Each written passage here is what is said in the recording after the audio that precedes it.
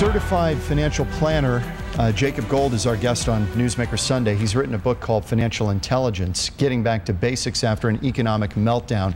It really lays it out. New York Times gave it a great review. You were in the LA Times here recently? I was. LA Times, Wall Street Journal, Fox Business, so my publicist has done a good job. So this is an approach, a step-by-step of what you should do to plan for your future and navigate the present. Right. And that is the main reason why I decided to go to paperback as well, right off the bat, is I want this book to be a guide. We have a great glossary at the back. I want people to highlight it, make notes in it, and get it dirty and really utilize it. I want people to have this as a guide. Any chapter you read, you can pick up that chapter and feel like you haven't missed a chapter. Every chapter has its own story. Right. 1 out of 10 Americans right now are out of work. So there are a lot of people who can't even consider planning for the future when they're trying to deal with the present. Take a look at this next piece that we did, you know, I don't know how long ago. It's been a few months, but take a look. This is what it means for Sherry Asbill to be out of work and having trouble collecting unemployment. It means that my phone bill didn't get paid because I don't have anything to pay it with, and it means my rent is due January 1st, and if I don't pay it, then I have to move. That's what it means. And it means I have a quarter of a tank of gas in my car. Everything seemed great for Sherry. She had a job here at Coulter Cadillac doing bookkeeping work in the body shop. She really liked it, and they liked her.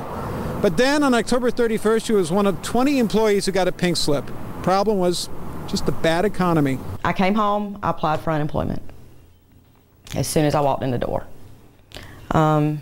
Started looking for work, calling people. But so far nothing's come through on the job front. And it's been nearly 6 weeks and no unemployment check. DES says it's doing its best. But there are so many unemployment cases, it's overwhelming. And that's kind of what we're left with a lot of people out of work. And we were talking in the break before we started taping. You said that you don't think unemployment, until that comes down, we're not going to get out of this thing. Unemployment is a lagging indicator, and it usually lags the economy by 6 to 8 months, whereas the stock market is a leading indicator, and we're already seeing the stock market slowly come back. Can you explain that, by the way, before we get into the other question? Why has the market done so well in this environment? We came down so much, and once the perceived notion of the worst being behind us is in the front of people's mind, the stock market is always going to have the tendency to go up, because the stock market is all based on future earning potentials of corporations. And if individuals feel that the worst is behind, earnings will only go up. As they anticipate earnings to go up, stock prices will go up. So it's really a look to the future. They're saying Absolutely. The future, you know, we're still bullish on right. America and American companies or whatever. And might I add that I do feel that our best days are still ahead of us in the United States. That's nice to hear. Even though we're going through the worst recession since the Great Depression, and this is going down as being called the Great Recession, I really do feel that somewhere out in America there's someone working in their garage or in their kitchen, and they're coming up with some type of product or innovation that's going to make our country even stronger than it's ever been in the past. That's good to hear. Okay, now if you are investing right now, given what happened with the market, I mean, it was at its highs at around 1,400, right? It was.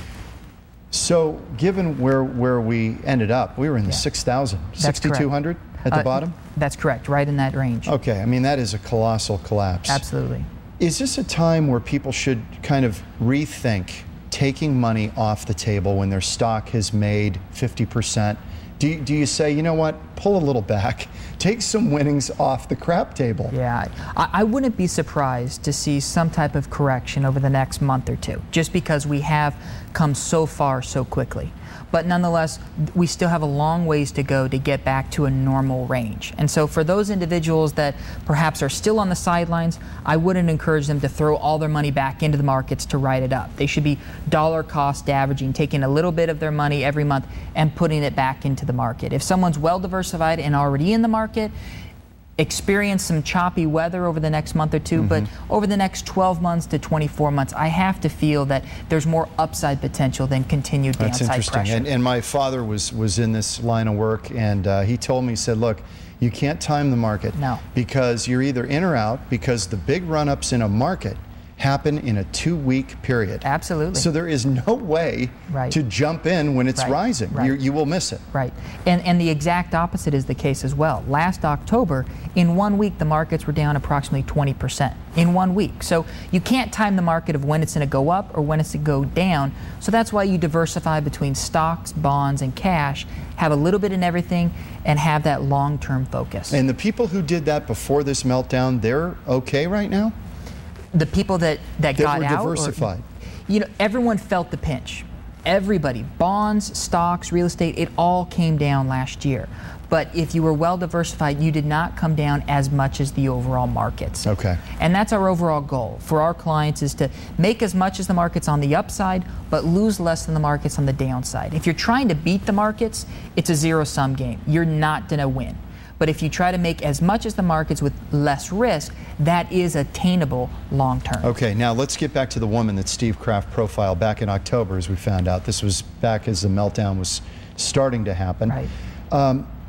You're out of work. How do you possibly manage what's going on and have any eye to the future when you're in crisis? It's a very difficult time for a lot of Americans, and a lot of people have to make sacrifices just to make ends meet. And whether that is walking away from the home, going to live with family, getting rid of cars or cell phones. I mean, unfortunately, a lot of people are making some very difficult decisions financially just to keep food in their belly. And this is the most difficult that our generation has experienced. We've got a couple of minutes here before we take a break. For people with kids who are thinking about trying to finance education or college, do they do that? The 529 is a great instrument to do that. But do they do that first, or do they plan for their retirement first? We don't want the cart before the horse. You can always finance college. You can never finance retirement. So I would always tell individuals, put money away for your retirement first. And then once you have enough set aside for retirement, or at least it's projected to be enough, then start putting money away from the kids. How do you know what's enough? Well, there's a lot of tables. I mean, you can look at, we always tell individuals that when they retire, they'll probably need 75–80% of their income when they retire. They'll spend that much of their income. So their spending doesn't go down that much when they retire. Well, keep in mind, your biggest expense when you retire most likely will be health care. And so we have to take that into consideration. Right. We have to plan for worst case scenario. So you can quantify if someone's going to retire and be retired for 20, 30 years and need 85% of their income, you can come up with that magical number and work towards that and back into that number and find out how much you need to be putting away on a monthly basis to have that amount in X number of years when you plan on retiring. Okay, we're going to take a break. Jacob Gold, certified financial planner, author of Financial Intelligence.